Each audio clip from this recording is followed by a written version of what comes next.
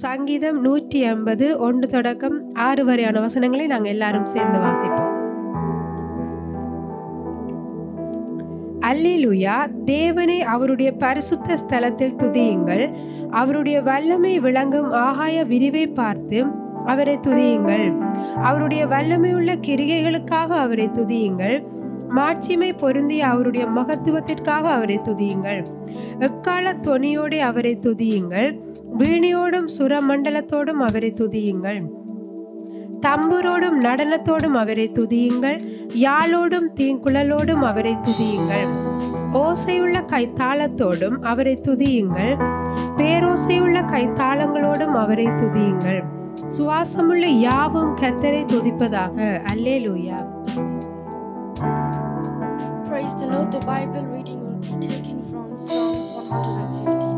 Praise the Lord. Praise God in His sanctuary. Praise Him in His mighty heavens. Praise Him for His acts of power. Praise Him for His surpassing greatness. Praise Him with the sounding of the trumpet. Praise Him with the harp and lyre. Praise Him with the timbrel and dancing. Praise Him with the strings and pipe. Praise Him with the clash of cymbals. Praise Him with the resounding cymbals. Let everything that has breath praise the Lord. Amen. Praise the lord. ગીત શાસ્ત્ર 150 1-6. યહોવાની સ્તુતિ કરો, તેના પવિત્ર સ્થાનમાં દેવની સ્તુતિ કરો. આકાશ તેના પરાક્રમના પ્રદેશ છે, તેમાં તેની સ્તુતિ કરો. તેના પરાક્રમી કૃત્યો લીધે તેની સ્તુતિ કરો. તેના ઉત્તમ મહાત્મા પ્રમાણે તેની સ્તુતિ કરો. રણસીગડું વગાડીને તેની સ્તુતિ કરો. સિતાર તથા વીણાથી તેની સ્તુતિ કરો. ડફ તથા નૃત્ય સહિત તેની સ્તુતિ કરો. સારગી તથા શણગાઈ સાથે તેની સ્તુતિ કરો. ત્રિવ સુરવાણી ઝાંઝો સાથે તેની સ્તુતિ કરો. ઝાંઝોના હર્ષનાદથી તેની સ્તુતિ કરો. શ્વાસ અવશ્વાસ લેનાર સર્વ યહોવાની સ્તુતિ કરો. તમે યહોવાની સ્તુતિ કરો. આમીન. मसीह में जी रहा हूँ, सर्वदा जय मुझे. मसीह सर्वदा जय मुझे. शैतान का सारा अधिकार यीशु ने छीन लिया. शैतान का सारा अधिकार यीशु ने छीन लिया. क्रूस पर नाश कर दिया. क्रूस पर नाश कर दिया. पाँव तले कर दिया. पाँव तले कर दिया. मसीह में जी रहा हूँ, सर्वदा जय मुझे. मसीह में जी रहा हूँ, सर्वदा जय मुझे. पापों को उठा लिया, मेरे शापों को मिटा डाला. पापों को उठा लिया, मेरे शापों को मिटा डाला.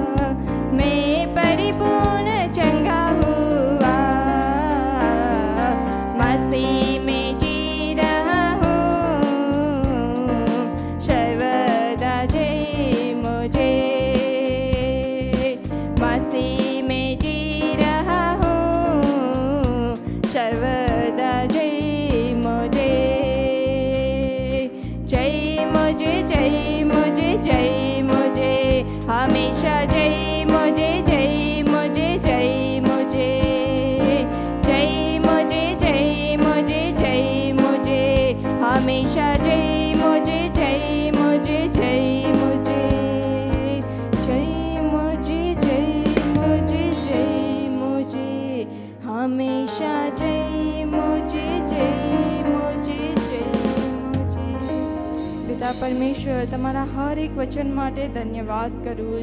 पिता परमेश्वर तमे हर एक ने गावानी शक्ति आपीश। पिता अमे हमेशा तमारा में आनंदित रहिए। तमारू वचन कहेश कि हर एक चिंता मने सौंपी देव, हर एक भार थी दबायेला मारी पासे आवो, हूँ तमने विश्राम आपीश।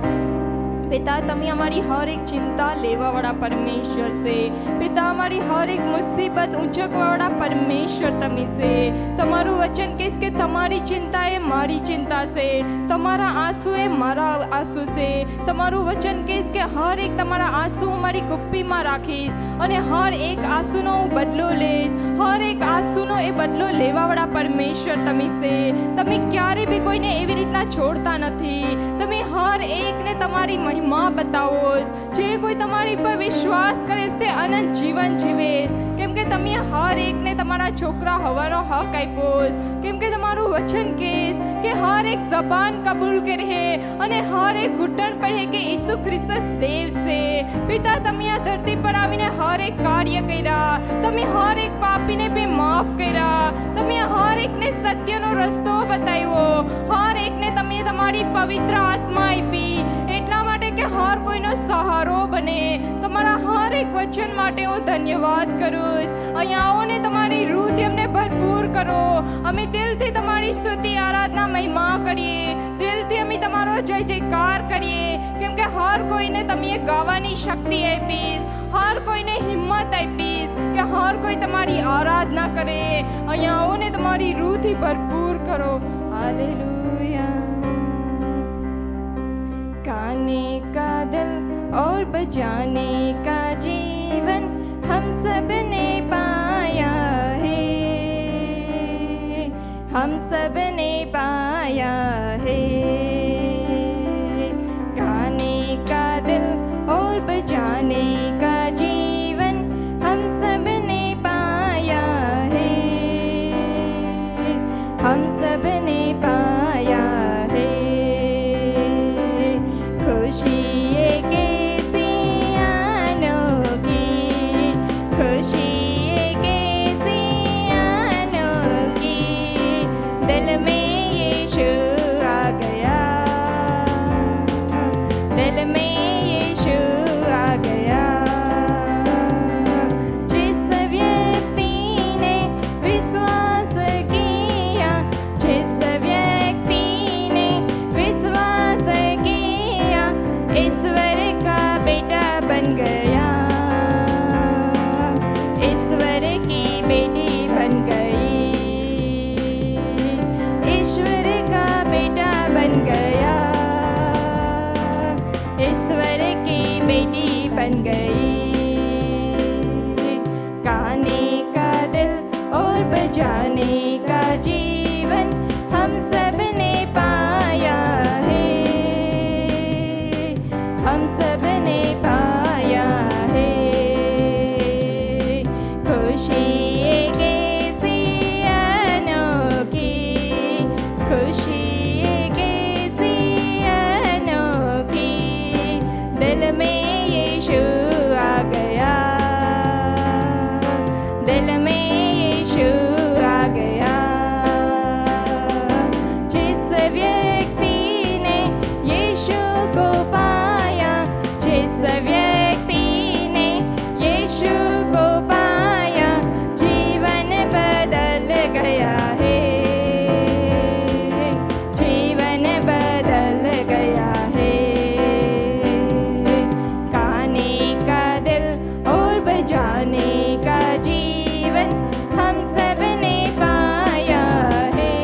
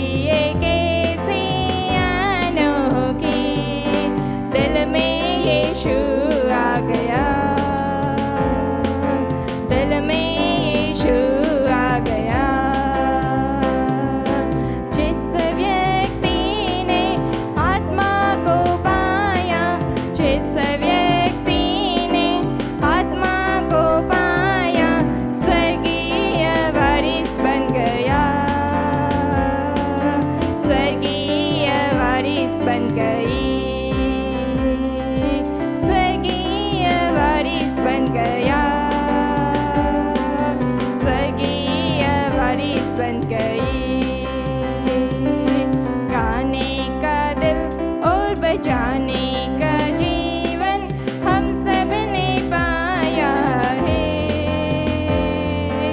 हम सब ने पाया है।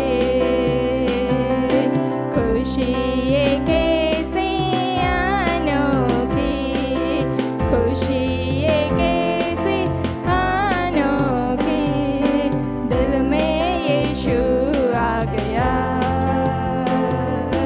दिल में यीशु आ गया,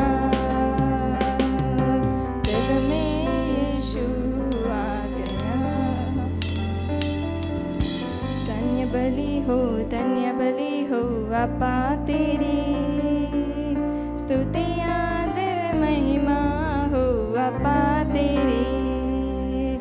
धन्य बलि हो आपा तेरी, स्तुति आदर महिमा हो आपा तेरी।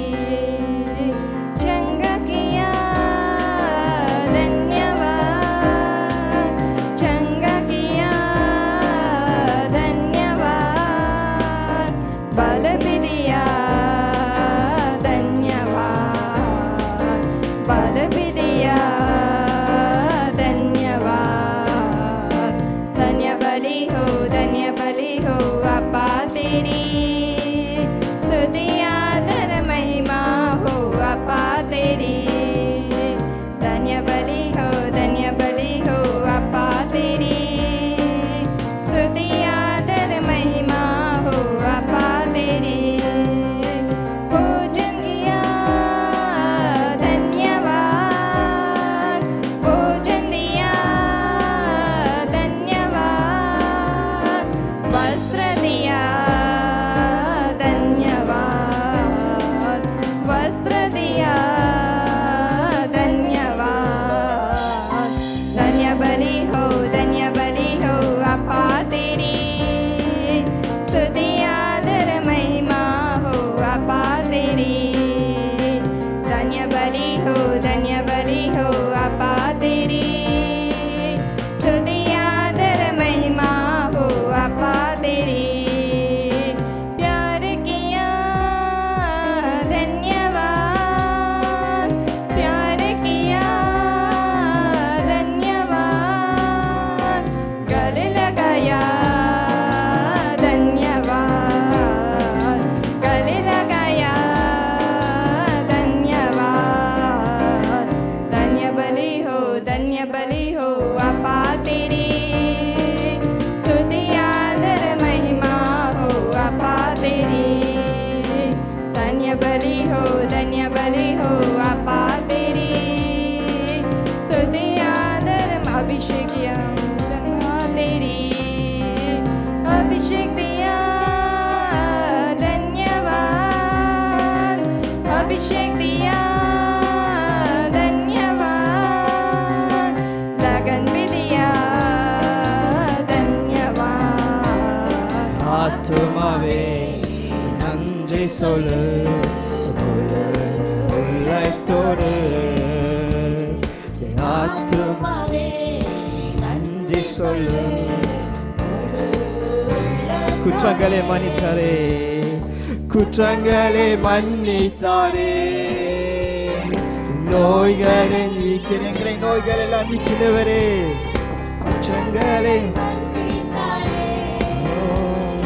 நோய்களை நீக்கிறோம். படுக்குறையில் எங்களை தூக்கினீரே அப்பா, அதுக்கு உமக்கு ஸ்தோத்திரம். ஜீவனை நீத்தாரே, படுகுறையில்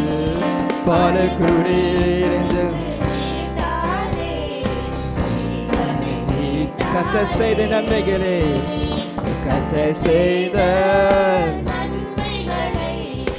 ஒரு நாளும் மறவாதே, கர்த்தர் செய்த நன்மைகளே ஒரு நாளும். கிருபை இரக்கங்களா, கிருபை இரக்கங்களா, மடிமுடி சூட்டுகிறார். கிருபைகள் ஒவ்வொரு நாள் கிருபையால் எங்களை நிலைக்கிற தேவனாய் இருக்கின்றார். வாழ்நாள் எல்லாம் அப்பா எங்களை காக்கின்ற, வாழ்நாள் எல்லாம்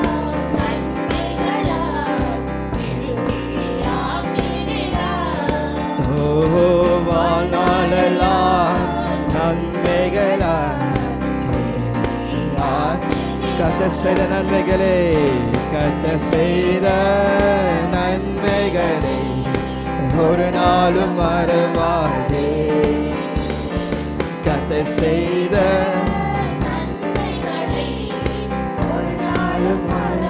இளமை கழுகு போல இளமை கழுகு போல புதிதாக்கி மகிழ்கின்றார் கழுகு போல ஓடினாக்கி நான் ஓடினாலும் நடந்தாலும் குறைவதில்லை ஓடினாலும்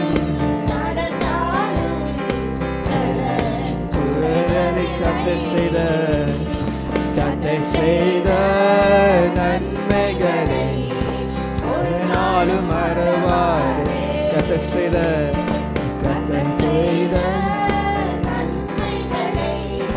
ஒரு நாளும் மறவாதே ஆத்துமாவே நன்றி சொல் உள்ளத்தோட எங்களை ஆத்துமாவே ஆத்துமாவே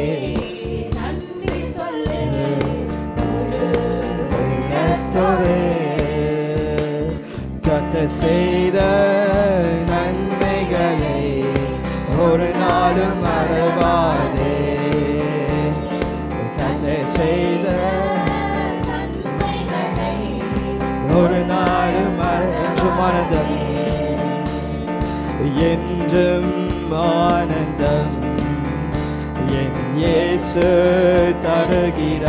தருகிறார் என்றும் ஆனந்தம் இயேசு தருகிறார் துதிப்பேன் கொண்டே இருப்பேன் நாங்கள் துதித்துக் கொண்டே என்ன நடந்தாலும் நாங்கள் துதிப்போம் உன்னத மறைவில் வல்லவனிலில் என்றும் தங்குவே உன்னத மறைவில் என்றும் தங்குவேன் தேவனை நோக்கி என்று சொல்லுவோம்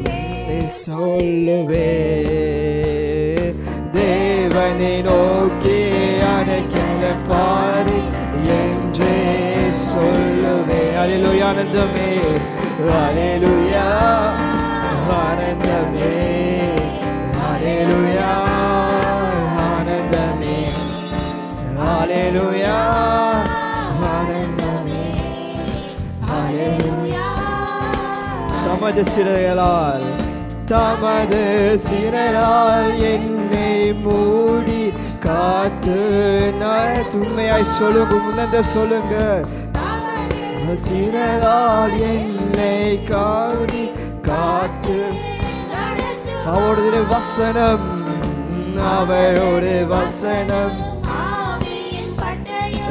எனது கேடகம் அவருடைய வசனம்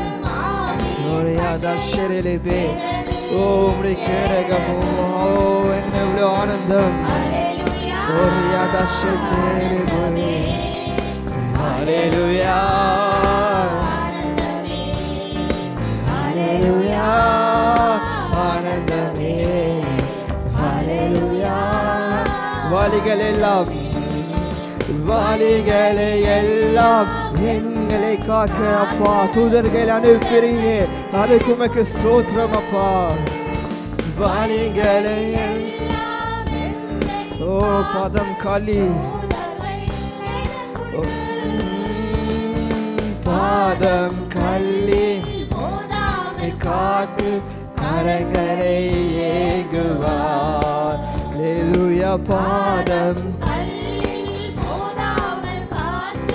கரங்களை ஏகுவார் அல்லேலூயா அல்லேலூயா ஆனந்தமே அல்லேலூயா அல்லேலூயா ஆனந்தமே அல்லேலூயா துதிப்பேன் துதிப்பேன் துதிப்பேன் என்ன நாள் உண்மை துதித்துக் கொண்டே இருப்போம் அப்பா துதிப்பேன் துதிப்பேன் சொல்லுவோம் மறுபடியும் என்ன நடந்தாலும் நான் துதிப்பேன் அப்பா துதிப்பேன் துதிப்பேன்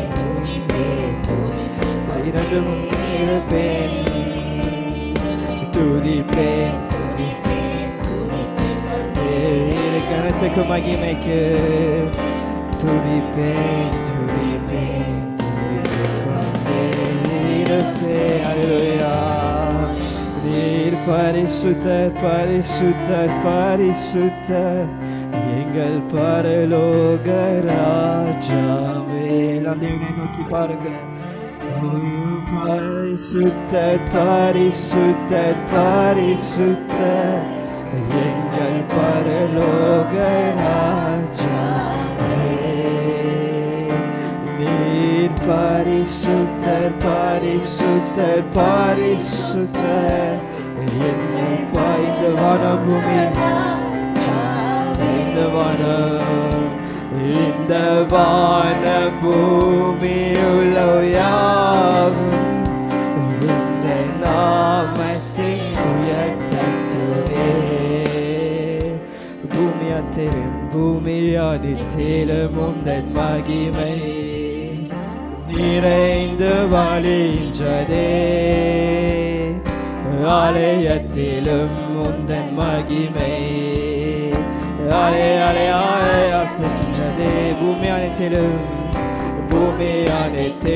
உந்தன் மகிமை நிறைந்து வழி மாற்றும் அப்பா நீ பெரியவர் ஆலயத்திலும் உடைய மகிமை அசை அலையாய் கலந்து வரட்டும் அப்பா துதிகன மகிமைக்கு பாத்திர எல்லாம் புகழும் உமக்கு தானே எல்லாம் துதிகன பாத்திர எல்லாம் புகழும் நீர் பரிசுத்தர் நீர் பரிசுத்தர் பரிசுத்தர் பரிசுத்தர் எங்கள் பரலோக ராஜாவே எங்கள் ராஜாதி ராஜாவே வான பூமி யாவும்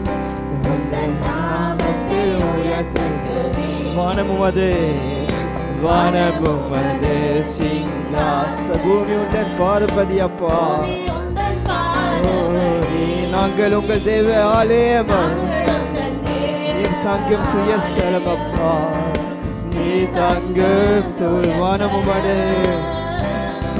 வானமுமது சிங்காசனம் பூமி உந்தன் பாதப்படி நாங்கள் உங்கள் தேவன் நீ தங்கும் சகலத்தை படைத்தவரே சகலமும் படைத்த என் தேவா நீ நித்திய ஸ்ரேஷ்டிய சகலத்தை சகலமும் படைத்த என் தேவா நீ நித்திய ஸ்ரேஷ்டிய நீ பரிசுத்தர் நீ பரிசுத்தர் பரிசுத்தர் எங்கள் பரலோக ராஜா இந்த வான பூமியில் இந்த வான பூமியில் யாவும் உந்தன் நாமத்தை பரலோகத்தில் உண்மை அல்ல பரலோகத்தில் உண்மை அல்ல யாருந்து தேவனே பூலோகத்தில் தவிர வேறொரு விருப்பமில்லை பரலோகத்தில் பரலோகத்தில்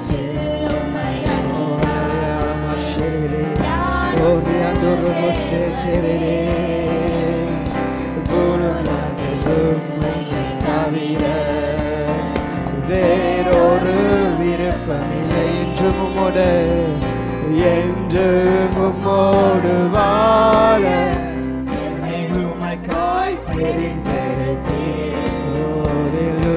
என்றும்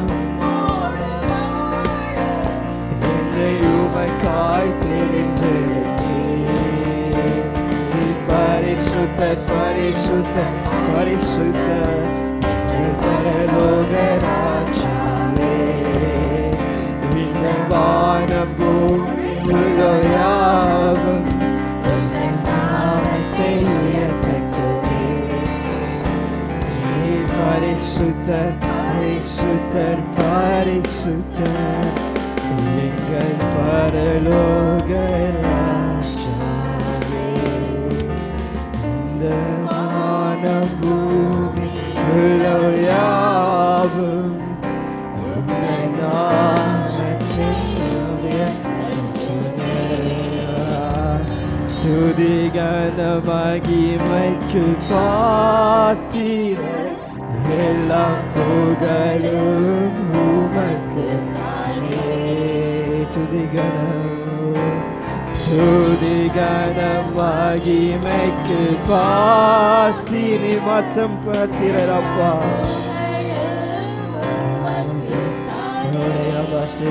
சகலத்தையும் சகலமும் படைத்த என் தேவா நீர் நித்திய சிருஷ்டி சகலத்தையும் சாரே அந்தரால பஷித்தே என் தேவா நீர் நித்திய சிருஷ்டிகரே என்றும் என்றும் உம்மோடு வாழ எங்களை பிரித்தெடுத்தீரே அப்பா என்றும் என்றும் உம்மோடு வாழ என்னை உம்மைக்காய் தெரிஞ்செடுத்து என்றும் உம்மோடு வாழ அப்பா என்று எங்களை தாயின் கருவில் எங்களை பிரித்தெடுத்தீரே அப்பா எங்களை தெரிஞ்சு கொண்டீரே அப்பா உமக்காக மாற்றும் அப்பா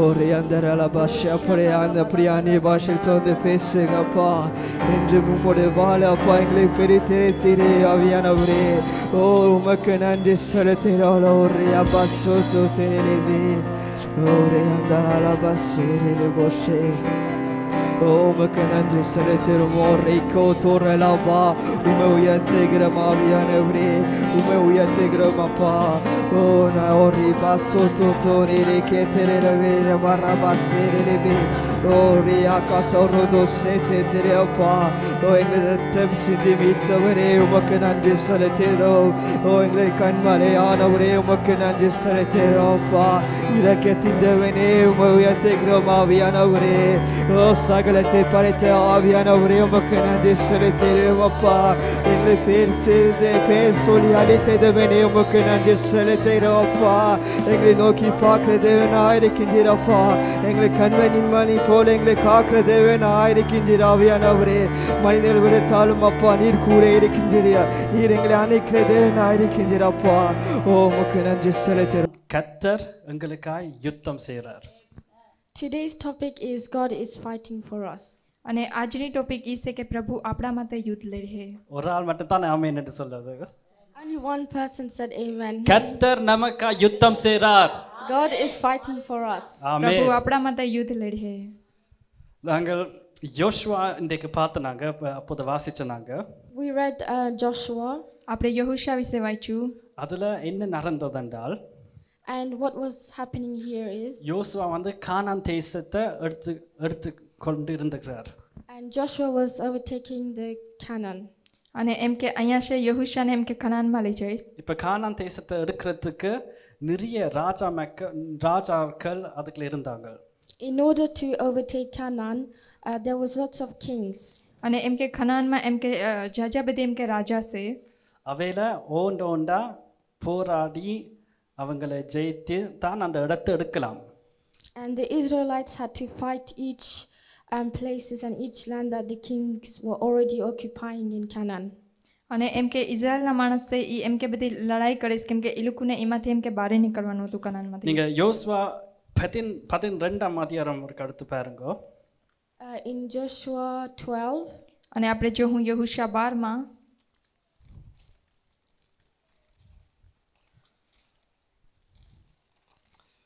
அதுல எழுதியிருக்குது எத்தனை ராஜாக்களோட யோசுவா யுத்தம் பண்ணினாருன்னு. And here it says the names of all the kings that Joshua had fought with. நாங்கள் અને અહીંયા કહીશ કે જેટલા પણ રાજા હતા એની સામે એમ કે યોશા હતો એ સારી રીતના એને લડાઈ કરી હતી. 7ஆம் வசனத்துல இருந்து 24ஆம் வசனம் மட்டும் நீங்க நோட்ஸ் எழுதுறேன்டா அதை எழுதிட்டு வீட்டு வாசிங்கோ. From verse 7 to 24 you can see in your own time that it says the names of the kings. અને એમ કે યહોશા 12 અને વસીસ 7 થી 24 સુધી તમે જોઈ શકો અને તમારા ટાઈમમાં તમે વાંચી શકો. ஏன்னா கடைசி வசனத்துல உங்களுக்கு ஒரு டோட்டல் நம்பர் வந்து தந்திருக்காங்க. 24ஆம் வசனம் வரைக்கும் வாசிங்க. And if you read verse 24 it says the total number of kings he fought with. અને એમ કે અગર તમે 24 વસીસમાં વાંચો તો એમ કે જે ટોટલ નંબર છે એ અહીંયા આપેલો છે. ஆக இவர்கள் எல்லாரும் 31 ராஜாக்கள். 31 ராஜாக்கள் எல்லாம் டோட்டலா பார்த்தா 31 ராஜாக்களோட யுத்தம் பண்ணி வென்றிருக்கிறார் யோசுவா. In total Joshua had fought with 31 kings. અને એમ કે જોશુઆ એમ કે લડાઈ કરીને જીતો એ 31 રાજાને એને હરાવ્યા. ஆமென். இப்போ இந்த மாசத்துல ஜனவரி மாசத்துல எத்தனை நாள் இருக்குது? And how many days is there in the month of January? અને એમ કે કેટલા દિવસ એમ કે જાન્યુઆરીના મહિનામાં આવે? 31 நாள். 31 days. 31 દિવસ. அப்போ ஒவ்வொரு நாளும் ஒரு ராஜாவை நாங்க யுத்தம் பண்ணி வெல்லணும். ஆமென். So it's like fighting one king a day. તો એનો મતલબ કે એક રાજાએ એક દિવસ લડાઈ કરી. இல்ல 31 அதுதான் அர்த்தம். And that's the reason behind the 31 number. અને એનું જેમ કે કારણ છે કે એટલા માટે 31 નંબર સુધી આપેલું છે. ஒவ்வொரு நாளும். Every day. દરરોજ. நாங்க நீதிமொழிகள் பார்த்தா அதுல 31 அதிகாரம் இருக்கும்.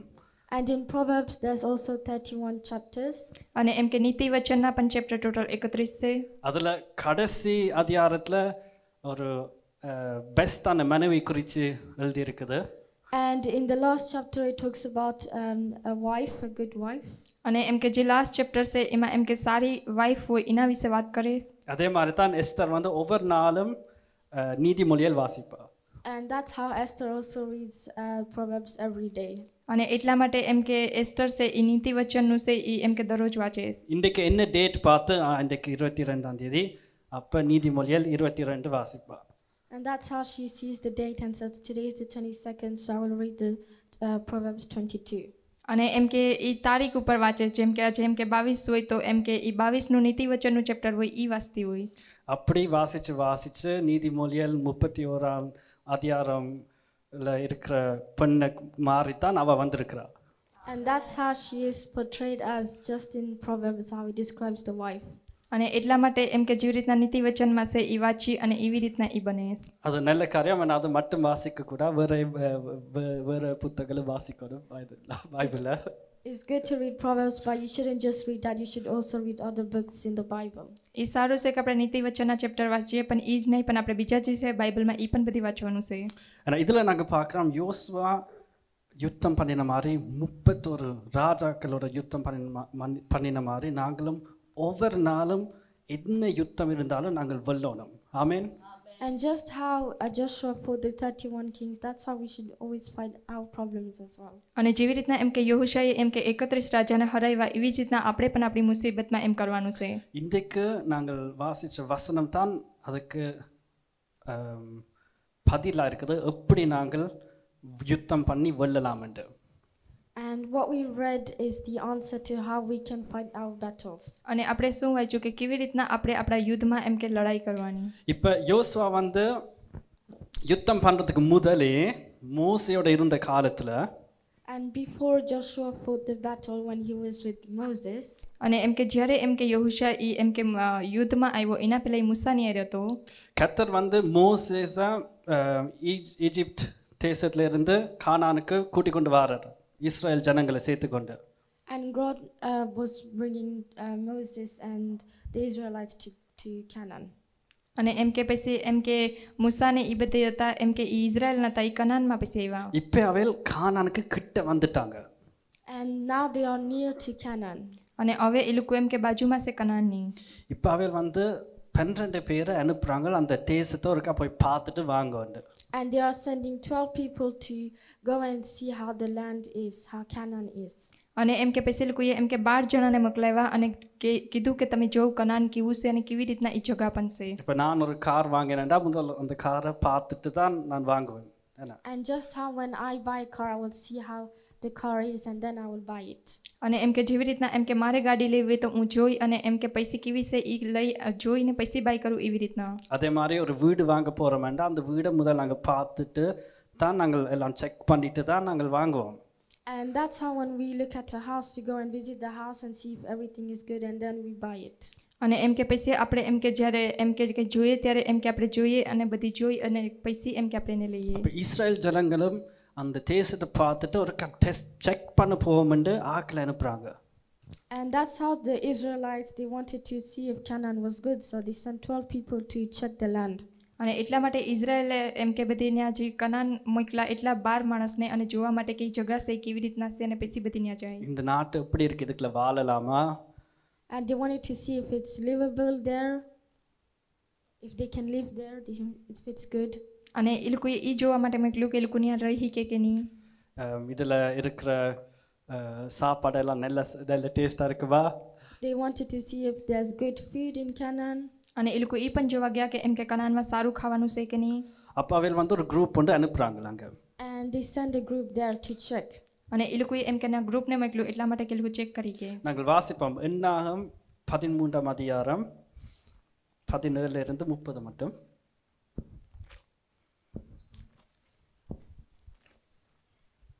Numbers 13 from verse 17 to 30. આપણે કાઢ્યું ગણના 13 verses 13 થી. அவர்களை மோசே கானான் தேசத்தை சுற்றி பார்க்கும்படி அனுப்புகையில் அவர்களை நோக்கி, நீங்கள் இப்படி தெற்கே போய் மலையில் ஏறி தேசம் எப்படிப்பட்டதென்றும் அங்கே குடியிருக்கிற ஜனங்கள் பலவான்களோ பலவீனர்களோ கொஞ்ச பேரோ அநேகம் பேரோ என்றும் அவர்கள் குடியிருக்கிற தேசம் எப்படிப்பட்டது, அது நல்லதோ கெட்டதோ என்றும் அவர்கள் பட்டணங்கள் எப்படிப்பட்டதென்றும் அவர்கள் கூடாரங்களில் குடியிருக்கிறவர்களோ கோட்டைகளில் குடியிருக்கிறவர்களோ என்றும் நிலம் எப்படிப்பட்டது, அது வளப்பானதோ இழப்பானதோ என்றும் அதில் விருட்சங்கள் உண்டோ இல்லையோ என்றும் பாருங்கள். தைரியம் கொண்டிருந்து தேசத்தின் கனிகளிலே சிலவற்றை கொண்டு வாருங்கள் என்றான். அக்காலம் திராட்சை செடி முதல் பழம் பழுக்கிற காலமாய் இருந்தது. 30 மட்டும். அவர்கள் போய் சீன் வனாந்திரம் தொடங்கி ஆமத்துக்கு போகிற வழியாகிய ரெகோபோம் மட்டும் தேசத்தை சுற்றி பார்த்து தெற்கேயும் சென்று எப்ரோன் மட்டும் போனார்கள். அங்கே ஏனாக்கின் குமாரராகிய அகீமானும் சேசாயும் தல்மாயும் இருந்தார்கள். எபிரோன் எகிப்திலுள்ள சோவானுக்கு 7 வருஷத்திற்கு முன்னே கட்டப்பட்டது. பின்பு அவர்கள் எஸ்கோல் பள்ளத்தாக்கு மட்டும் போய் அங்கே ஒரே குலையுள்ள ஒரு திராட்சை கொடியை அறுத்தார்கள். அதை ஒரு தடியிலே 2 பேர் கட்டி தூக்கி கொண்டு வந்தார்கள். மாதாளம் பழங்களிலும் அத்தி பழங்களிலும் சிலவற்றை கொண்டு வந்தார்கள். இஸ்ரவேல் புத்திரர் அங்கே அறுத்த திராட்சை குலை நிமித்தம் அவ்விடம் எஸ்கோல் பள்ளத்தாக்கு எனப்பட்டது. அவர்கள் தேசத்தை சுற்றி பார்த்து 40 நாள் சென்ற பின்பு திரும்பினார்கள். இதில் பார்க்குறோம் அந்த தேசத்தை வடிவா போய் செக் பண்ணுறாங்க. And we can see here that they properly checked the land Canaan. અને અહીંયા આપણે જોઈ શકીએ કે લોકો ખાલી એમ કે એ જગાને જોવા માટે ગયા હતા. மோசே அவளுக்கு ஒரு லிஸ்ட் ஒன்று கொடுத்துருக்காரு. இதெல்லாம் நீங்கள் செக் பண்ணி கொண்டு வாங்க உண்டு. And Moses gave them a list to check all of these things. અને એમ કે મૂસાએ પણ એ એમ કે લિસ્ટ આપેલી હતી કે તમારે આ બધી વસ્તુ એમ કે ચેક કરવી પડે. இதில் அவள் ஒரு கிரேப்ஸ் பிடுங்கி கொண்டு வராங்க. And they pulled the grape and they're bringing it. અને એ લોકોએ એમ કે દ્રાક્ષ હતી એ લીધી અને એ લોકોની આરે લીધી. அந்த கிரேப்ஸ் வந்து அவ்வளோ பெருசாக இருந்தது. அதை ஒரு தடியில் தான் அவள் தூக்கி கொண்டு வந்தது. 2 பேர் ஒரு தடியில் வச்சு தான் அதை தூக்கி கொண்டு வந்தவள். And because there were so many, there were so many grapes, they had to bring it on a stick and 2 people had to carry it. અને એમ કે દ્રાક્ષ એટલી બધી હતી કે લોકોને 2 જણાને એમ કે એ ઉપાડવી પડી, એટલી ભારી હતી. இது கர்த்தர் வாக்கு தத்தம் பண்ணின நாடு உண்டு. And this was a promise of God, this land. અને એમ કે આ જે પ્રોમિસ છે એ એમ કે આ જગામાં પ્રભુ તરફથી છે. இந்த இடத்தை செக் பண்ணி தான் நாங்கள் அங்கே போகலாம்னு அந்த அவசியமே இல்லை. They didn't need to check the land before. એ લોકોને એમ કે એ જગાને ચેક કરવાની જરૂર નથી એના પહેલાં. ஏன்னா அவையில் இதுவரை நடத்தின தேவன் அவைகளுக்கு பெஸ்ட்டாக தான் அவைகளுக்கு ரெடியாக வச்சிருக்கிறார். Because the God that led them throughout this journey was with them. અને એમ કે એ લોકોને ત્યાં જવા દીધા, એ લોકોની જે જર્ની હતી એમાં, અને એમ કે જોવા દીધું. அதே மாதிரி எங்கள் எல்லோருக்கும் கர்த்தர் பெஸ்ட்டாக தான் ரெடியாக வச்சிருக்கிறார். And that's how God has the best for us. અને એટલા માટે પ્રભુએ પણ આપણા માટે સારું બધી રાખેલું છે. அப்போ கர்த்தர் தரைக்க நாங்கள் இது ஒரு செக் பண்ணணும்னு அப்படி நாங்கள் இருக்கக்கூடாது. And we shouldn't want to check things when God has given them to us. અને એમ કે આપણે એવી રીતના એમ કે ચેક કરવાનું નથી કે એમ કે પ્રભુએ આપણે આપીએ કે ஓகே, નહીં. இப்போ 30 மட்டும் வாசிங்க ப்ளீஸ். அவர்கள் பாரான் வனாந்திரத்தில் இருக்கிற காதேசுக்கு வந்து மோசே ஆரோன் என்பவர்களிடத்திலும் இஸ்ரவேல் புத்திரராகிய சபையார் எல்லாரிடத்திலும் சேர்ந்து அவர்களுக்கும் சபையார் அனைவருக்கும் சமாசரத்தை அறிவித்து தேசத்தின் கனிகளை அவர்களுக்கு காண்பித்தார்கள். அவர்கள் மோசேயை நோக்கி, நீர் எங்களை அனுப்பின தேசத்துக்கு நாங்கள் போய் வந்தோம். அது பாலும் தேனும் ஓடுகிற தேசம்தான். இது அதனுடைய கனி. ஆனாலும் அந்த தேசம் நல்ல இடம் தான் சொல்றாங்க. நாங்கள் போயிட்டு வந்திருக்கிறோம், கனியை காட்டுறாங்க, கிரேப்ஸை கொண்டு வந்து காட்டுறாங்க. உண்மையில கர்த்தர் சொன்ன மாதிரி சூப்பர் இடம்ட்டு வராங்க. ஆனாலும் 28 ஆனாலும் அந்த தேசத்திலே குடியிருக்கிற ஜனங்கள் பலவான்கள், பட்டணங்கள் அரணிப்பானவைகளும் மிகவும் பெரியவைகளுமாயிருக்கிறது. அங்கே ஏனாக்கின் குமாரரையும் கண்டோம். அமலேக்கியர் தென்புறமான தேசத்தில் குடியிருக்கிறார்கள். ஏத்தியரும் எபூசியரும் எமோரியரும் மலை நாட்டில் குடியிருக்கிறார்கள். கானானியர் கடல் அருகேயும் யோர்தான் அண்டையிலும் குடியிருக்கிறார்கள் என்றார்கள். அப்பொழுது காலேப் மோசேக்கு முன்பாக ஜனங்களை அமர்த்தி, நாம் உடனே போய் அதை சுதந்திரித்துக் கொள்வோம், நாம் அதை எளிதாய் ஜெயித்து கொள்ளலாம் என்றான். ஆமென். இதில் நாங்கள் பார்க்குறோம் 10 பேர் திருப்பி வந்து சொல்கிறாங்க, உண்மையில் பெஸ்ட்டான நாடு தான், ஆனாலும் அது எங்களுக்கு எடுக்க முடியல. So 10 people went and reported that the land is the best, it's what God said, but they reported that there were too many powerful people and they were giving disappointments. અને એમ કે એ લોકોએ જેવી રીતના એમ કે કહેવામાં આવ્યું એવી રીતના એમ કે 10 માણસ ગયા અને બધી જોયું અને કેવું બધી વસ્તુ છે એ પણ એ લોકોએ બધી ચેક કર્યું. அந்த 10 பேர் வந்து இந்த நாட்டை பார்த்து, இந்த நாட்டில் இருக்கிற ஆக்களை பார்த்து, இந்த ராஜாக்களை பார்த்து, பட்டணங்களை பார்த்து பயந்து போயிட்டாங்க. And when they went to the land, these 10 people, they saw the powerful men and they were scared. અને એમ કે જ્યારે આ 10 માણસ એ જગ્યા ઉપર ગયા ત્યારે એ લોકોએ એમ કે પાવરફુલ એક માણસને જોયો અને એ લોકો એમ કે ડરી ગયા. இது உண்மையில பெஸ்டான இடம். எங்களுக்கு எங்களோட மாம்சம் பரவாயில்லவாய் எங்களுக்கு இந்த இடத்தை எடுக்க இயலாது. They said that it's really the best land that God promised, but with our flesh we can't fight these powerful men who are already in the city. અને એમ કે જ્યારે એ લોકોએ એ જોયું ત્યારે કીધું કે એમ કે આ બધી સારી વસ્તુ છે એમ કે પ્રભુએ આપેલી છે અને આના જેવો શક્તિશાળી માણસ એમ કે પ્રભુ તરફથી છે. ஆனால் ஜோஷுவாவும் காலேபும் வந்து வித்தியாசமாக சொல்கிறாங்க. அது நாங்கள் 14ஆம் அதிகாரம் 7ஆம் வசனத்திலிருந்து வாசிப்போம். In chapter 14 verse 7. இஸ்ரவேல் புத்திரரின் சமஸ்த சபையையும் நோக்கி, நாங்கள் போய் சுற்றி பார்த்து சோதித்த தேசம் மகா நல்ல தேசம். கர்த்தர் நம்மேல் பிரியமாயிருந்தால் அந்த தேசத்திலே நம்மை கொண்டு போய் பாலும் தேனும் ஓடுகிற அந்த தேசத்தை நமக்கு கொடுப்பார். கர்த்தர் நமக்கு கொடுப்பார், அதுதான் அவளுடைய வார்த்தை. And Joshua and Caleb said that God has given us this land. અને એમ કે જે જોશુઆના જે માણસ હતા એને કીધું કે પ્રભુએ ઈ એમ કે જગ્યા આપી. God will give this land.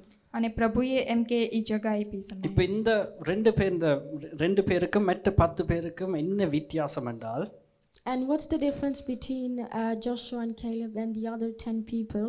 અને એમ કે હું અલગ વસ્તુ હતી યહૂશામાં અને જે 10 માણસ હતા એમાં. அந்த முதல் 10 பேர் வந்து அந்த நாட்டை போய் பார்க்க அவங்க வந்து யோசிச்சிருக்கிறாங்க, நாங்கள் இந்த நாட்டை எப்படி எடுப்போம் என்று. The 10 people that went there, they said, they went with the mindset that how will we take this city? અને એમ કે જ્યારે 10 માણસના ગયા ત્યારે લોકો બધી વિચારતા હતા કે કેવી રીતના અમે આ જગ્યાને એમ કે લેવું. અને மற்ற 2 பேர் ஜோஷுவாவும் காலேப் வந்து அந்த நாட்டை போய் பார்க்க அவள் வந்து யோசிச்சாங்க, கர்த்தர் இந்த நாட்டை எப்படி தர போறார் என்று. And when Joshua and Caleb went, they were thinking, the mindset was, how is God going to give us this city? અને એમ કે જ્યારે યહોશાના માણસને ગયા ત્યારે એને વિચાર્યું કે કેવી રીતના પ્રભુ આ જગ્યા છે આપે. இந்த வித்தியாசம் உங்களுக்கு புரியுதா? Do you understand these two differences? અને તમે આ વસ્તુ સમજી કા બે? அது இஸ்ராயேல் ஜனங்கள் யுத்தம் பண்ணி வென்று வரையில் அந்த நாடு. Israel didn't fight and win Canaan. અને એમ કે ઇઝરાયલ હતા એ એવી રીતના ન્યા થયા નહીં અને એમ કે કનાનમાં એમ ગયા નહીં. கர்த்தர் தான் யுத்தம் பண்ணி அந்த எடுத்தவர். God was the one who fought the land and gave it to them. અને એમ કે પ્રભુએ એમ કે લડાઈ કરી અને એ લોકોને એ જગ્યા આપી. எங்களால இந்த யுத்தம் இந்த நாட்டை எடுக்க இயலாது. அது உண்மைதான். We ourselves cannot take the land of Canaan. અને એમ કે આપણે આપણી ખુદની રીતે એમ કે કનાનને એ જગ્યાને લઈ શકતા નથી. ஆனா வானத்தையும் பூமியையும் படைச்ச கர்த்தரினால எல்லாம் உண்டு. எல்லாம் இயலும். But the God who created the heavens and the earth can do anything. અને જે પ્રભુ એમ કે આકાશ અને પૃથ્વી બનાવી એ બધી વસ્તુ કરી શકે. ஆமென். நாங்க இன்னொரு சம்பவம் ஒன்று பார்ப்போம். And we're going to look at another example. புதிய ஏற்பாடுல in the New Testament. આપણે હવે એક બીજું એક્ઝામ્પલ જોઉં નવા કરારમાં છે. யோவான் 5 அதிகாரம். In John chapter 5. யோહાன் chapter 5 முதலாம் வசனத்துல இருந்து 9ஆம் வசனம் மட்டும் நாங்க வாசிப்போம். Verse 1 to 9. verses 1 இவைகளுக்கு பின்பு ஜூதருடைய பண்டிகை ஒன்று வந்தது. அப்பொழுது இயேசு எருசலேமுக்கு போனார். எபிரிய பாஷையிலே பெதஸ்தா எனப்பட்ட ஒரு குளம் எருசலேமில் ஆட்டு வாசலினருகே இருக்கிறது. அதற்கு 5 மண்டபங்கள் உண்டு. அவைகளிலே குருடர், சப்பானிகள், சூம்பின உருப்புடையவர்கள் முதலான வியாதிக்காரர் அநேகர் படுத்திருந்து தண்ணீர் எப்போது கலங்கும் என்று பார்த்து கொண்டிருப்பார்கள். ஏனெனில் சில சமயங்களிலே தேவதூதன் ஒருவன் அந்த குளத்தில் இறங்கி தண்ணீரை கலக்குவான். தண்ணீர் கலங்கின பின்பு யார் முந்தி அதில் இறங்குவானோ அவன் எப்பேற்பட்ட வியாதிஸ்தனாய் இருந்தாலும் சொஸ்தமாவான். ஒருக்கா இது விளங்கி படத்தோனும். அதுல பெத்தேஸ்தால ஒரு பூல் ஒன்று இருந்ததாம், ஒரு குளம். And in Bethesda there was a pool like a lake. અને અહીંયા એક જગ્યા છે બેથેસ્દા, અહીંયા એમ કે પાણીનો એક ઝરણો છે. அந்த குளத்தை சுத்தி வியாதியான ஆட்கள் வந்து சுத்தி இருப்பாங்களாம் அந்த குளத்தை. And there were sick people surrounding the pool. અને એમ કે જેટલા પણ એમ કે બધી બીમાર માણસ હોય એ નહીં આવતા. இப்ப இருந்துட்டு ஒருக்கா ஒரு தேவதூதன் வந்து அந்த குளத்தை ஒருக்கா ஆட்டுவாராம். And they said that there was an angel that would come and stir the pool. અને ના કહેવામાં આવતું કે જે એમ કે દૂત હતો એ પાણી હલાવતો. அப்ப அந்த குளம் இந்த தண்ணி ஆடைக்க யார் முதலாவது அதுக்குள்ள உள்ளுக்குள்ள இறங்குறதோ அவள் வந்து குணமாயிடுவான். And when the water is moving, the first person to go in the water will be healed. અને એમ કે જ્યારે એ પાણીને હલાવવામાં આવે ત્યારે જે કોઈ પહેલું માણસ એમાં જાય એને એમ કે બીમારીથી મુક્ત થતો. நாங்க இந்த பிரசங்கத்தை ஆயத்தப்படுத்தி கொண்டு இருக்க அபிக்கு நான் இதை விளங்கிப்படுத்தினான். And when I was getting ready the message, I was explaining this to Abigail. અને એમ કે જ્યારે એમ કે હું આ મેસેજને તૈયાર કરતો ત્યારે એમ કે હું અભી ઉપર એવી રીતના આશા રાખતો. அப்ப அபி கேட்டவா அந்த தேவதூதர்களை காணுவாங்களோண்டு. And I asked my brother-in-law if they would see the angels stir the water. અને મેં મારો જે બ્રધર ઇન લો તો એને પૂછ્યું કે એ લોકોએ જ્યારે પાણી હલાવતા થાય એ જોયું તો એ લોકોને આવી કહે தேவதூதரை காண மாட்டினோம். ஆனா அந்த தண்ணி ஆறுறது அவள் காண வேணும். They wouldn't directly see the angel, but they would see the water moving. અને એ લોકોએ એમ કે જે પ્રભુનો દૂત હોય એને એમ કે જોયો નથી પણ પાણી હતું એ હલતું હતું. ஓகே விளங்கிட்டா? அதுதான். Do you understand now? તમે સમજ્યા હવે? பெத்தேஸ்தா குளம். ஓகே நீங்க மிச்சத்தை வாசிங்க ப்ளீஸ். 38 வருஷம் வியாதி கொண்டிருந்த ஒரு மனுஷன் அங்கே இருந்தான். படுத்திருந்த அவனை இயேசு கண்டு அவன் வெகு காலமாய் வியாதிஸ்தன் என்று அறிந்து அவனை நோக்கி சொஸ்தமாக வேண்டுமென்று விரும்புகிறாயா என்று கேட்டார். அதற்கு வியாதிஸ்தன், ஆண்டவரே, தண்ணீர் கலக்கப்படும் போது என்னை குளத்தில் கொண்டு போய் விடுகிறதற்கு ஒருவரும் இல்லை. நான் போகிறதற்குள்ளே வேறொருவன் எனக்கு முந்தி இறங்கி விடுகிறான் என்றான். இயேசு அவனை நோக்கி, இப்ப இதுல வந்து ஒரு ஆள் இருக்கிறார். அவர் வந்து 38 வருஷமா வியாதியோட இருக்கிறார். And here there was a man who was sick for 38 years. અને અહીંયા એક માણસ છે જે 38 વર્ષથી બીમાર હતો. இப்ப அவருக்கு வந்து அந்த அந்த குளம் வந்து ஆடினாலும் அவருக்கு அந்த குளத்தில் போய் துள்ளுறதுக்கு அவருக்கு இயலாது. And even if the water would stir, the pool would stir, he couldn't physically get in, the first person. અને એમ કે જ્યારે એમ કે પાણીને હલાવવામાં આવતું ત્યારે એવો પેલો માણસ બનતો નહીં કે એમાં જઈ શકતો નહોતો. அவருக்கு சான்ஸே இல்லை. He had no one to help him go inside the water. અને એને એવો મોકો મળતો નહોતો કે કોઈની મદદ કરે કે એ પાણીમાં એને લઈ જાય. அவர் எப்படி முயற்சி பண்ணினாலும் அவருக்கு ஒரு சான்ஸும் இல்லை அதில் முதலாவது இறங்குறதுக்கு. And no matter how he tried, he had no chance that anyone would help him to go first to be healed. અને એમ કે ગમે એટલી એ ટ્રાય કરતો પણ એને કોઈ એવો મોકો મળતો નહોતો અને કોઈ એની મદદ કરવાનું નહોતું કે એને એ પાણીમાં લઈ જાય. இப்போ ஏசப்பா வந்து இந்த இந்த ஆளுக்கு கேட்குறார், நீங்கள் வந்து குணமாக விரும்புகிறீங்களோ? And God is asking, do you want to get healed? અને એમ કે પ્રભુએ એને પૂછ્યું કે તને એમ કે સારું થાવું? அப்போ அதுக்கு பதிலாக சொல்கிறார், எனக்கு குணமாக விருப்பம் தான், ஆனால் எனக்கு யாரும் இல்லை என்னை தூக்கி அதுக்குள்ள எறிகிறதுக்கு. And he's saying that I do want to get healed, but I have no one to help me get in the water first. અને એને કીધું કે હા મને સાજું થાવું પણ મને કોઈ એવું મદદ કરવાવાળું નથી કે પાણીમાં મને લઈ જાય. 38 வருஷமா வியாதியோட இருந்திருக்கிறார். And he's been sick for 38 years. અને એ બીમાર હતો 38 વર્ષથી. தேவனுக்குண்டு ஒரு நேரம் ஒன்று இருக்குது. And God has a timing for everyone. અને એમ કે પ્રભુ મેરે બધી માટે એમ કે ટાઈમ છે. சில நேரம் நாங்கள் வந்து ஒரு காரியத்துக்கு ஜெபிச்சு கொண்டிருப்போம். Sometimes we pray for things. અમુક ટાઈમ આપણે કંઈક વસ્તુ માટે પ્રાર્થના કરતા હોય. கர்த்தர் உங்களுக்கு தர அதை விரும்பி கொண்டிருக்கிறார். And God is willing to give the thing you prayed for. અને અમુક ટાઈમ એમ કે પ્રભુ જે વસ્તુ માટે તમે પ્રાર્થના કરો એ વસ્તુ તમને આપે. ஆனால் கர்த்தருக்குண்டு ஒரு நேரம் இருக்குது. But God always has a timing. પણ પ્રભુ મેરે હંમેશા એ એમ કે બધી બનાવેલું છે કે ક્યારે આપવું. ஏண்டா கர்த்தர் வந்து எங்களை ஆயத்தப்படுத்த விரும்புகிறார். Because God wants us to be ready. અને પ્રભુ ચાહે છે કે આપણે હંમેશા તૈયાર રહીએ. ஏண்டா எங்களுக்கு உடனே நாங்கள் கேட்டோடனே அப்படியே எங்களுக்கு தந்தேன்னா நாங்கள் சில வேளை அதை கரெக்டாக பாவிக்க தெரியாமல் இருப்போம். Because if God just gives us what we ask for as soon as we ask for it, we may not know how to correctly use it. અને અગર એમ કે આપણે પ્રભુ મેરે ખાલી એવી જ રીતના માંગીએ તો પછી આપણે ખબર હોય નહીં કે કેવી રીતના એને આપણે વાપરવું. இப்போ நானும் ஒரு வீடுக்காக ஜெபிச்சு கொண்டு இருக்கிறோம். And me and Esther are praying for a house. અને એમ કે હું અને એસ્ટર એમ કે ઘર માટે પ્રાર્થના કરતા હતા. અને நாங்கள் வந்து இருக்கிற வீடு முதல் துப்புரவா இருக்க பழவோடும், துப்புரவா வச்சிருக்கிறதுக்கு பழவோடும். And first we need to learn to keep clean the house that we currently have. અને પહેલા તો અમે એ શીખવું કે અમે જે ઘરમાં રહીએ છીએ ને અમે સાફ રાખીએ. પહેલા તો એ இருக்கிற சின்ன வீட்டே நாங்கள் குப்பையாக இருந்தேன்னா அவர் எப்படி எங்களுக்கு பெரிய வீடாக தருவார். And if we keep the small house that we have now dirty, how can God give us a brand new house? અગર અમે નાના ઘરને એટલું એમ કે ગંધારું રાખી મૂકીએ તો કેવી રીતના પ્રભુ અમને નવું ઘર સારું આપે. அதே மாதிரி காரும் அப்படித்தான். இப்போ புது கார் நானும் விரும்புகிறேன். And I even want a new car.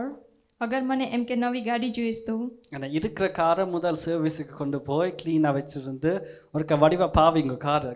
But I have to first clean the car and take care of the car I have now. અને એમ કે મારે જે મારી મેરે ગાડી છે એને પહેલા સાફ કરવી પડે, એનું ધ્યાન રાખવું પડે પહેલા. கொஞ்சத்துல உண்மையா இருக்க கர்த்தர் பெரிய காரியங்களும் தருவார். ஆமென்.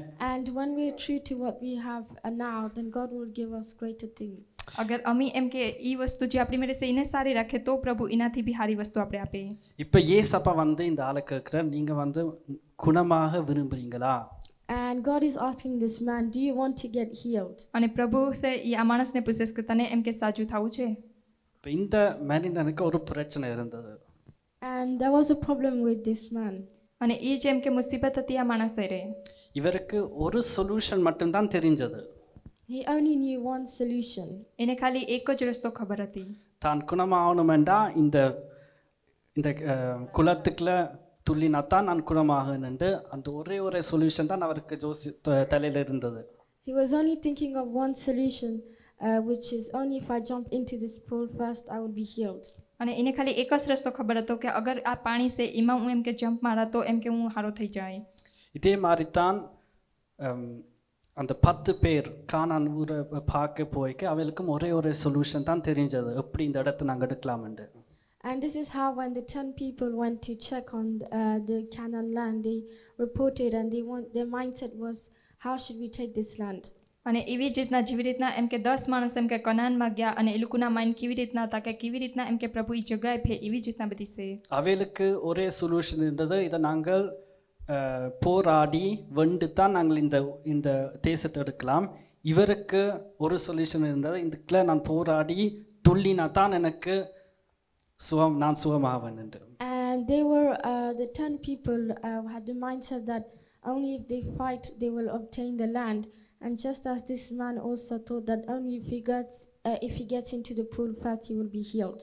અને એમ કે જે 10 માણસ હતા એ લોકો વિચારતા કે અગર અમે લડાઈ કર્યું તો જ અમને એમ કે એ કનાન દેશનું છે એ બધી મળે. એવી જ રીતના આ 38 વર્ષથી માણસ હતો એનો પણ વિચાર એવી જ રીતના હતો. ஏசப்பா வந்து ஒரு சிம்பிளான கேள்வி தான் கேட்டிருக்கிறார். And God just asked him one simple question. અને પ્રભુ ખાલી એને સિમ્પલ એક પ્રશ્ન પૂછે, உங்களுக்கு குணமாக விரும்புறீங்களா? He asked, do you want to be healed? એને ખાલી પૂછ્યું કે તને સાજુ થવું છે? அதுக்கு ஓம் தான் பதில். And the answer was just to say yes. એનો ખાલી જવાબ હતો હા. நாங்கள் வந்து கர்த்தர் எங்களை கேட்க நாங்கள் வந்து எப்படி அது வரும்னு கேட்கக்கூடாது. And when we ask for something to God, we shouldn't ask how will that come to us. અને જ્યારે આપણે પ્રભુને એમ કે કઈ વસ્તુ માંગે ત્યારે એમ કહેવાનું નહીં કે કેવી રીતના એ વસ્તુ આપણી મેળે આવી. அது எப்படி வாரது வந்து அது கர்த்தருடைய விஷயம். God will take care of how it comes to us. અને પ્રભુ એનું ધ્યાન રાખે કે કેવી રીતના એ વસ્તુ આપણી મેળે આવી. கர்த்தர் உங்களை கேட்குற உங்களுக்கு வேணுமா வேணாமா? God is just asking, do you want it or not? પ્રભુ તમને ખાલી ઈ પૂછે કે તમને જોઈએ કે નહીં. நாங்கள் தொடர்ந்து வாசிப்போம். இயேசு அவனை நோக்கி, எழுந்திரு, உன் படுக்கையை எடுத்துக்கொண்டு நட என்றார். உடனே அந்த மனுஷன் சொஸ்தமாகி தன் படுக்கையை எடுத்துக்கொண்டு நடந்து போனான். அந்த நாள் ஓய்வு நாளாய் இருந்தது. ஆமென். இயேசப்பா சொல்றார், நீ எழுந்து நட என்றார். And Jesus is saying, get up and pick up your mat. અને ઈસુએ કીધું કે ઉઠ, તારું બિછાનું ઉઠાય. ஆமென். இந்த நாளும் இயேசப்பா உங்களுக்கு சொல்றார், நீங்க எழுந்து நடங்கோ. And that's how God today is telling us to get up and walk. અને એવી જ રીતના પ્રભુ પણ આપણે કહીશ કે ઊભા થાવ અને ચાલો. நாங்க கூட சிந்திக்க தேவையில்லை. எப்படி இது நடக்கலாம், நான் இப்படி செய்தா எடுக்கலாமா, அப்படி செய்தா வருமா? We don't need to think about how we're going to get something if we do this or if we do that. અને એ વિચારોમાં કે કેવી રીતના આપણે બધી વસ્તુ મળે અગર આપણે આ કર્યું કે ઓલું કર્યું તો. அது எப்படி வரும்னு அது கர்த்தருக்கு தான் தெரியும். We shouldn't worry about how it's going to come. That's only for God. અને એમ કે આપણે એ પણ ચિંતા કરવાની નથી કે કેવી રીતના આવે છે, ખાલી પ્રભુ માટે છે. நாங்கள் வந்து எங்கட பாட்டு நாங்க கரெக்டா செய்யக்க கர்த்தர் அவட்ட பாட்டு கரெக்டா செய்வார். When we take care of what we are supposed to do, God will take care of the rest. અને એમ કે જ્યારે આપણે ધ્યાન રાખીએ ત્યારે આપણે એ પણ કહેવાનું કે પ્રભુ છે એ બધી વસ્તુનું ધ્યાન રાખીએ. ஆமென். அப்ப நாங்கள் வந்து இப்ப எபேசியர் 6ஆம் அதிகாரம் If we go to Ephesians, એફેસીઓનો પત્ર 12ஆம் வசனம் வாசிப்போம். in chapter 12, ஏனெனில் மாம்சத்தோடும் இரத்தத்தோடும் அல்ல, துரைத்தனங்களோடும் அதிகாரங்களோடும் இப்பிரபஞ்சத்தின் அந்தகார லோகாதிபதிகளோடும் வான மண்டலங்களிலுள்ள பொல்லாத ஆவிகளின் சேனைகளோடும் நமக்கு போராட்டம் உண்டு. ஆமென். એફેસીઓનો પત્ર ચેપ્ટર 6 વર્સિસ 12. કારણ આપણે માનવજાત સામે લડાઈ કરતા નથી, પણ સ્વર્ગીય ક્ષેત્રમાં જે દુષ્ટ આત્મિક સત્તાઓ છે, એટલે કે અધિકારીઓ, અધિપતિઓ અને અંધકારની શક્તિઓ છે, તેમની સામે લડીએ છીએ. in Ephesians 6 verse 12. இப்போ நாங்கள் என்ன கேள்விண்டா நாங்கள் யாருக்கு எதிராக நாங்கள் போராடுறோம்ட்டு. And our question is, who are we fighting against? અને મારો પ્રશ્ન એ છે કે આપણે કોની હારે લડાઈ કરીએ? எங்களை துன்பப்படுத்தின ஆட்களுக்கு எதிராக நாங்கள் போராடுறோம். Are we fighting against the people who hurt us? આપણે એની હારે લડાઈ કરીએ જે માણસ આપણે દુઃખી કરે? நான் முதல் சொன்ன நான் 31 ராஜாக்கள் ஒவ்வொரு நாளும் நாங்கள் அடிக்கணுமெண்டா உண்மையாக போய் ஆக்களை போய் அடிக்கணுமா நாங்கள்? Just because I said we need to fight the 31 kings, it doesn't mean we physically fight them. અને ખાલી મેં કીધું કે 31 રાજાએ એમ કે લડાઈ કરી એવી રીતના આપણે નથી કરવાનું.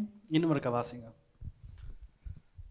ஏனெனில் மாம்சத்தோடும் இரத்தத்தோடும் அல்ல, துரைத்தனங்களோடும் அதிகாரங்களோடும் இப்பிரபஞ்சத்தின் அந்தகார லோகாதிபதிகளோடும் வான மண்டலங்களிலுள்ள பொல்லாத ஆவிகளின் சேனைகளோடும் நமக்கு போராட்டம் உண்டு. ஆமென். இது வந்து ஒரு ஆவிக்குரிய போராட்டம். It's a spiritual warfare. અને એમ કે જી હું કહેવાય કે આત્મિક છે એમાં. ஆமென். நீங்க என்னென்றாலும் உங்களுக்கு ஒவ்வொரு நாளும் நீங்க அந்த ஆவிக்குரிய போராட்டத்தை போராடவே வேணும். And every day, no matter what, we always need to fight our spiritual warfare. અને એમ કે દરરોજ આપણે એમ કે જે બધી આત્મિક વસ્તુ છે એનાથી આપણે લડવાનું છે. ஏனென்றா எதிரி வந்து ஒவ்வொரு நாளும் உங்களை அட்டாக் பண்ண பார்ப்பார். Because the devil and the enemies will always try to attack you every single day. અને એમ કે શૈતાન છે એ એમ કે દરરોજ તમને એમ કે અટેક કરવાની કોશિશ કરતું હોય. அப்ப நாங்கள் வந்து ஒவ்வொரு நாளும் போராடணும். ஆமென். And that's why we need to fight every day. અને એટલા માટે આપણે દરરોજ લડાઈ કરવાની જરૂર છે. இப்போ மாம்சமான போராட்டம்ண்டா நாங்கள் வந்து வடிவா ட்ரெயின் பண்ணி ஜிம்முக்கு போய் மசில்ஸை பில்ட் பண்ணி நான் எல்லாம் போய் யுத்தம் பண்ணலாம். And if you want to fight physically, we can easily train ourselves to fight against a person. અને અગર આપણે એમ કે ખાલી આપણી શરીરથી લડાઈ કરવી હોય તો આપણે ખાલી ખુદને તૈયાર કરી અને એ માણસ સાથે લડાઈ કરવા જોઈએ. ஸ்விஸ்ல வந்து ஆண்கள் வந்து ஆர்மிக்கு போகணும். ஸ்விஸ்காரங்கள் எல்லாரும் ஆண்கள் ஆர்மிக்கு போகணும். And all the men in Swiss have to go to the army. અને એમ કે સ્વિસમાં એમ કે જેટલા બધી માણસ હોય એ લોકો આર્મીમાં જતા હોય. அப்போ ஆர்மிக்கு எடுக்கிறதுக்கு முதல் ஒரு டெஸ்டிங் ஒன்று பண்ணுவாங்க. And before they take you into the army, they will do a test. અને એ લોકો જ્યારે તમને આર્મીમાં લે એના પહેલાં એ લોકોને એમ કે ટેસ્ટ કરવું પડે. அப்போ என்னைய டெஸ்ட் பண்ணிட்டு சொல்லிட்டாங்க, நீ ஆர்மிக்கு வந்தேன்டா உனக்கு தான் முதலாதா குளிரும், நீ ஆர்மிக்கு வர தேவையில்ல, சிவில் ப்ரொடெக்ஷன் இருக்குது, அதுக்கு போகட்டும். And they said that when he went to the army, they said that if you go, you will get cold very quickly. So they sent him to another section in the army. અને એમ કે એ લોકોએ કીધું કે તમે જાઓ ત્યારે એમ કે આમ ઠંડીને બધી લાગી જાય અને એમાં બધી એમ કે એવી રીતના પકડવામાં આવે. அது வந்து மாம்சமான யுத்தம். Because that's a physical battle. ஆனா இது வந்து ஒரு ஆவிக்குரிய யுத்தமா இருக்கிறது. But this is a spiritual warfare. અને એ છે એ આમ ખુદનું જ ખાલી આવી રીતના છે પણ આ છે એ આત્મિક લડાઈ છે. ஆவிக்குரிய யுத்தம் வந்தா நாங்கள் எப்படி போராடலாம்? And how do we fight a spiritual battle? કેવી રીતના તમે તમારી આત્મિક લડાઈ છે ને લડો? பரிசுத்த ஆவியானவரோட தான் நாங்கள் யுத்தம் பண்ணலாம். We can only fight a spiritual battle with the Holy Spirit. અને આપણે ખાલી એ જે આત્મિક લડાઈ છે એ પવિત્ર આત્મા દ્વારા જ લડી શકીએ. கர்த்தர் சொல்றார் இது நான் தான் யுத்தம் பண்ணினான் என்று. And God is saying that I have fought the battle. Joshua 23:3. In Joshua 23 verse 3. અને યહોશા 23:3 માં કહીશ. இப்போ நாங்களும் ஆவிக்குரிய வீரத்தில் நாங்கள் யுத்தம் பண்ணணுமெண்டா பரிசுத்த ஆவியானவரோட தான் நாங்கள் இந்த யுத்தம் நாங்கள் பண்ண இயலும். And if you want to fight the spiritual battle, we can only do so with the Holy Spirit. અને અગર તમને એ આત્મિક લડાઈ લડવી હોય તો તમે પવિત્ર આત્મા દ્વારા જ બધી વસ્તુ કરી શકો. உங்கள் தேவனாகிய கர்த்தர் உங்களுக்கு முன்பாக இந்த சகல ஜாதிகளுக்கும் செய்த யாவையும் நீங்கள் கண்டீர்கள். உங்கள் தேவனாகிய கர்த்தர் தாமே உங்களுக்காக யுத்தம் பண்ணினார். ஆமென். கர்த்தர் தான் உங்களுக்கு யுத்தம் பண்றார். And God is fighting for us. અને પ્રભુ છે એ આપણા માટે લડાઈ કરે છે. அப்போ நாங்கள் ஒவ்வொரு நாளும் நாங்கள் தேவ ஆவியானவரை நாங்கள் உதவிக்கு நாங்கள் கேட்கணும். And that's why every single day we need to ask God to help us. અને એટલા માટે એમ કે દરરોજ આપણે પ્રભુ મેરે માંગવાનું છે કે પ્રભુ અમારી મદદ કરો. இப்போ கர்த்தர் வந்து போலாவை பார்க்க அவர் வந்து போலா அப்படி இருக்கிறான்னு பார்க்க மாட்டார். And when God is looking at Paula, he wants to see how she is. அல்லாட்டிக்கு பியூலான்ட்டியை இந்த சர்ச்சுக்கு கொண்டு வரைக்க அவர் வந்து பியூலான்ட்டியை பார்த்து ஓகே பியூலான்ட்டி இப்படி இருக்கிறா அப்படி இருக்கிறான்ட்டு கூட்டி கொண்டு வரையில சர்ச்சுக்கு. And God, and just like that, he didn't bring Beulah auntie like that. How is she and stuff. અને એમ કે પ્રભુએ એમ કે બિલા આંટીને જાણે કે આવી જ રીતના લાવ્યા નથી કે કેવા એ લોકો છે. கர்த்தர் வந்து உங்களை அழைக்க When God is calling for you, અગર જ્યારે પ્રભુ તમને બોલાવીશ ત્યારે அவர் உங்களை மாம்சம் பிரமாணமாக பார்க்க மாட்டார்.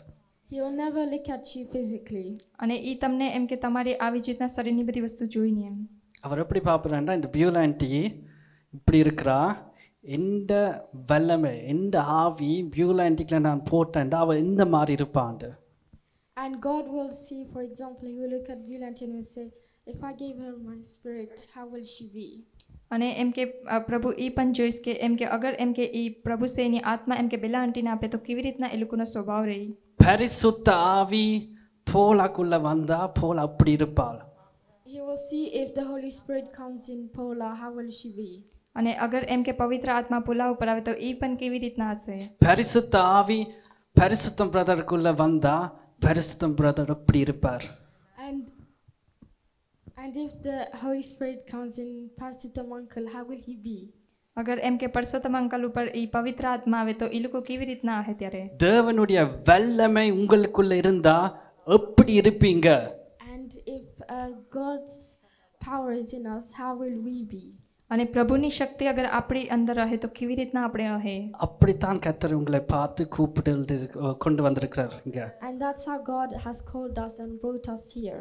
અને એટલા માટે પ્રભુએ આપણે બોલાવ્યા છે અને આપણે અહીંયા લાવ્યા. கர்த்தருடைய வல்லமை உங்கள் உள்ளுக்க எல்லாருக்கும் உள்ளுக்குள்ள இருக்கிறது. And God's power is in all of us. અને પ્રભુની શક્તિ છે એ આપણી બધાની અંદરમાં છે. அப்ப அந்த வல்லமையோட நாங்கள் ஒவ்வொரு நாளும் ஒரு ராஜாவை நாங்கள் ஜெயம் கொள்ளலாம்.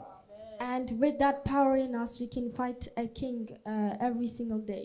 અને એમ કે ઈ શક્તિથી આપણે એમ કે રાજાની આરે પણ દરરોજ લડાઈ કરી શકીએ. என்ன பிரச்சனை இருந்தாலும் And no matter what problems we face, અને એમ કે ગમે એટલી મુસીબતનો સામનો આપણે કરતા હોય તો બી, அது ஒரு வியாதியா இருக்கலாம், whether it's a sickness, இல்லாட்டி கூட ஜோசிக்கிறதா இருக்கலாம், whether it's overthinking, અને ચાહે તો બીમારી હોય યા ચાહે તો વધારાના વિચાર હોય, பயம், whether it's fear, ચાહે તો ડર હોય, ஒவ்வொரு நாளும் இப்படியான காரியங்கள் உங்களை அட்டாக் பண்ண வரும். And those things will always come to attack you every day. અને એમ કે આવી વસ્તુ છે હંમેશા આપણી સામે આવે દરરોજ. இப்போ நாங்கள் யோசிக்கலாம் எப்படி நான் இதில இருந்து வெளியில வரலாம், எப்படி நான் இதை மேற்கொள்ளலாம் என்று. And we may be thinking, okay, how can I overcome this? અને એમ કે આપણે વિચારીએ કે કેવી રીતના મુસીબતથી હું હવે બહાર નીકળાં. ஆனா கர்த்தருடைய வல்லமை எங்களுக்குள்ள இருக்கே நாங்கள் ஏன் இப்படி யோசிக்கணும்? But if we have God's power, why would we think such things? અગર આપણી મેરે પ્રભુની શક્તિ છે તો હું કામ આપણે આવી બધી વસ્તુમાં વિચારીએ. கர்த்தர் தேவன் எனக்காக யுத்தம் செய்வார். Because God will fight for us. ஆமென். કે પ્રભુ છે આપણા માટે લડાઈ કરી. பக்கத்து பார்த்து ஒருக்கா சொல்லுங்க, கர்த்தர் எனக்கு யுத்தம் செய்வார். And look beside you and say that God will fight for you. અને તમારી આજુબાજુવાળાને કહો કે પ્રભુ તમારા માટે લડાઈ કરે. Hallelujah, amen, hallelujah, hallelujah, amen, hallelujah, hallelujah, amen, hallelujah, હાલેલુயா, ஆமென், ஹalleluya. புது வாழ்வு தந்தார் இயேசு, எனக்கு புது வாழ்வு தந்தார் இயேசு, புது வாழ்வு தந்தார் இயேசு. Jesus give us a new life. புது வாழ்வு தந்தார் இயேசு. பாடல் நான் பாடி இயேசுவையே போற்றி என்றென்று வாழ்த்திடுவேன். துதி பாடல் நான் பாடி இயேசுவையே போற்றி என்றென்று வாழ்த்திடுவேன். ஹல்லேலூயா, ஆமென், ஹல்லேலூயா, ஹல்லேலூயா, ஆமென், ஹல்லேலூயா, ஹல்லேலூயா, ஆமென், ஹல்லேலூயா, ஹல்லேலூயா, ஆமென், ஹல்லேலூயா. விடுதலை தந்தார் இயேசு. Jesus gave us freedom. விடுதலை தந்தார் இயேசு. விடுதலை தந்தார் இயேசு. விடுதலை தந்தார் இயேசு. துதி பாடல் நாம் பாடி இயேசுவையே போற்றி என்றென்று வாழ்த்திடுவேன். துதி பாடல் நாம் பாடி இயேசுவையே போற்றி என்றென்று வாழ்த்திடுவேன். வல்லமை தந்தார், வல்லமை தந்தார் இயேசு. Jesus has given us strength. வல்லமை தந்தார் இயேசு. வல்லமை தந்தார் இயேசு. ஆமென். வல்லமை தந்தார் இயேசு. துதி பாடல் நான் பாடி இயேசுவையே போற்றி என்றென்று வாழ்த்திடுவேன். துதி பாடல்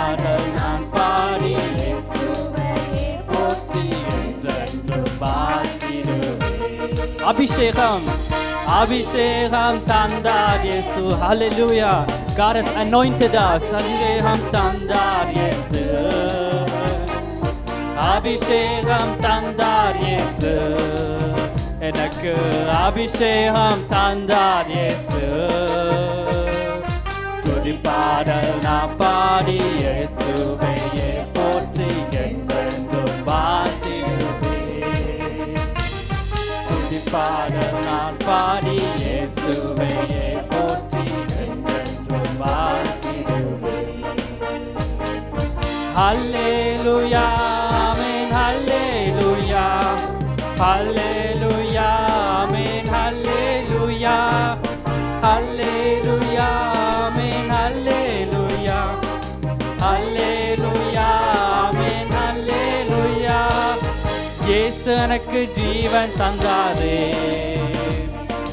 இயேசு எனக்கு ஜீவன் தந்தாரே. Jesus has given us life. இயேசு எனக்கு ஜீவன் தந்தாரே. இயேசு எனக்கு ஜீவன் தந்தாரே. துதிப்பாடல்